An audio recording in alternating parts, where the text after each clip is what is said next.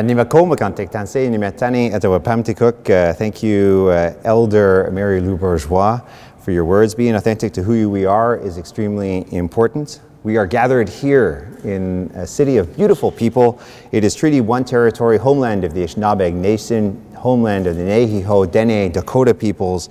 It is the homeland of the Métis Nation, the land of Riel, la terre de Riel. C'est le berceau de la langue de Molière, né ici sur les plaines. Winnipeg is also the home to thousands of Inuit people, and it is the home to each and every one of us, and we all live here together. I'd like to thank you for coming here today to spend time to hear policy ideas that have been put forward by the citizens of the City of Winnipeg for this mayoral election of 2022. Your voice truly matters. When one looks at the people of our city, we can see hundreds of thousands of people who all have the solutions to our most pressing issues. And we need to start listening to those solutions. We all want a better city, and many are willing to put the effort and time into making the city a better place. And mayoral campaigns should always be about people. When we started this campaign, it was about us as a city.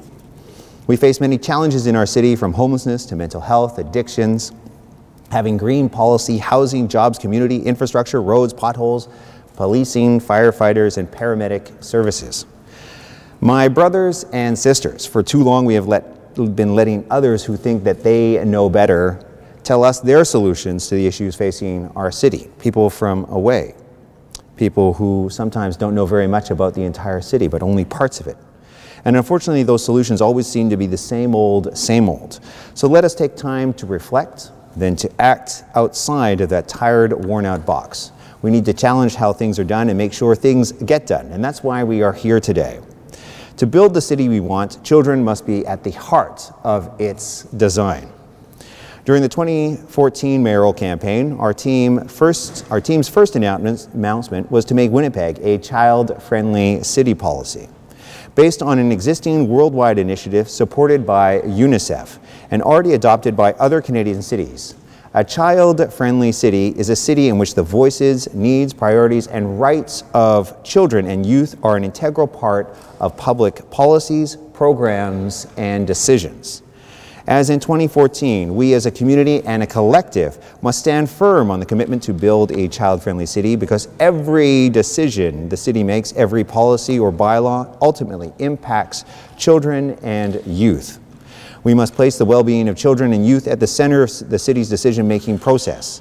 This must include how to best support the parents, grandparents, caregivers, and elders who nurture and raise our children. To build the city that we want, the children must be at the heart of its design. Right, Abigail? Lors de la campagne municipale de 2014, les premières annonces que notre équipe a fait était de faire Winnipeg une ville amie des enfants. Basée sur une initiative mondiale existante soutenue par l'UNICEF et déjà adoptée par d'autres villes canadiennes, une ville amie d'enfants et une ville dans laquelle les voix, les besoins, les priorités et les droits des enfants et des jeunes font partie intégrante des politiques publiques, programmes et des décisions. Comme en 2014, je maintiens fermement mon engagement à bâtir une ville amie des enfants, parce que chaque décision prise par la ville, chaque politique et règlement ayant fin compte a un impact sur les enfants et sur les jeunes. We have three guiding principles which will guide the city's decision-making process to create a child-friendly Winnipeg.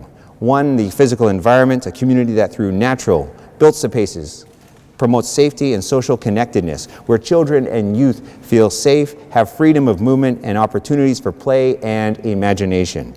Two, city services, a community where all children and youth can access enriching, engaging programs and services that promote their healthy development regardless of their family's income or background. And three, engagement, a community where children and youth are valued members who can actively contribute their time and their ideas to civic life. Building on existing programs and services. With a generational change in leadership, we must be more collaborative and work with Council, including all levels of government, Indigenous governments, and especially community members, to enhance existing city programs and to services that benefit directly children and families. Three changes we should implement immediately.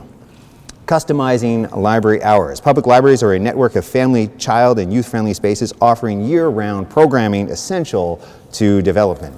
The city should build on this important service by expanding and customizing library hours for when children and families can use it, specifically evenings and weekends. The growing Block Parents program. Block Parents is an organization of national volunteers who provide safe spaces for children in emergencies or when they feel unsafe. The simple presence of a Block Parent house on a street helps make a neighborhood safer.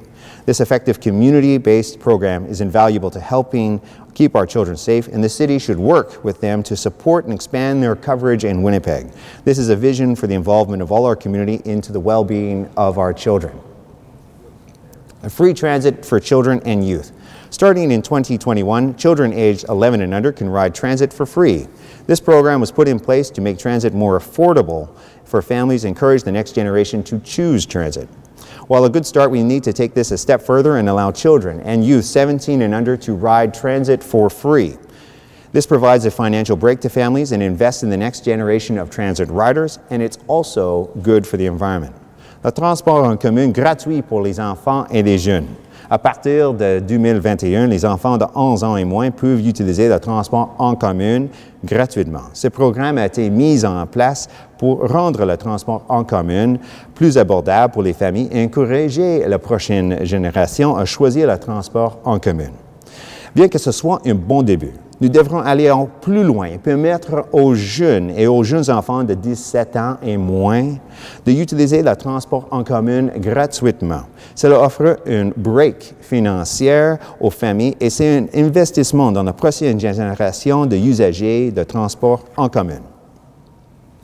Now, helping to create new memories. As part of a child-friendly Winnipeg, we are also proposing 3 concrete actions that go beyond what is currently offered. 2 new aquatic centers. Winnipeg weather provides a very short season for the city's outdoor pools and splash pads. During the winters, families search for things to do with their children indoors. With those who can afford it, renting rooms at city hotels or destinations in Grand Forks with indoor water parks. It is time for all families to have affordable year-round access to state-of-the-art aquatic centers that include swimming, fitness facilities, and a water park. Like what we see in Steinbach and Portage-La Prairie, Winnipeg should aspire to more. So we must work together and move beyond making simple talking of this great idea. It's time to build 2 aquatic centers for the families of Winnipeg and ensure that they are accessible and affordable. Des 2 nouveaux centres aquatiques. Le Clermont de Winnipeg offre une saison très courte pour les piscines extérieures et les patinoires de la ville. Pendant l'hiver, les familles cherchent des choses à faire avec leurs enfants à l'intérieur. Ceux qui ont les moyens louent des chambres des hôtels de la ville ou dans des destinations comme les Grands Forges avec les parcs aquatiques intérieurs. Il est temps que toutes les familles aient un accès abordable toute l'année à des centres aquatiques à fin point de la technologie. Des centres qui comprennent des piscines, des installations pour conditionnement physique et un parc aquatique, comme on voit à Steinbach ou à Portage-La Prairie. Nous allons travailler à construire des 2 centres aquatiques pour les familles de Winnipeg et assurer qu'ils soient accessibles et abordables. More affordable dance. For children and youth, this one's for you, Abby, and all those young ladies out there.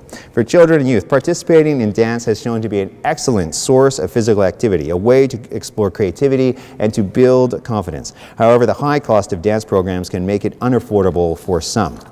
The city should work with community centers, private dance companies, and instructors to use existing facilities to create greater access for dance classes. Private dance classes and companies and instructors would be given preferential facility rates with the expectations that their savings would be passed on to program participants through lower registration fees and costs. The goal is to give greater access across the city to as many children and youth as possible, regardless of their ability to pay. And community center charity status. Community centers rely heavily on direct funding from the city, with some taking on fundraising initiatives themselves to help with special projects or programs. While there are a few community centers which are registered charities and they are able to issue tax receipts, the vast majority are not.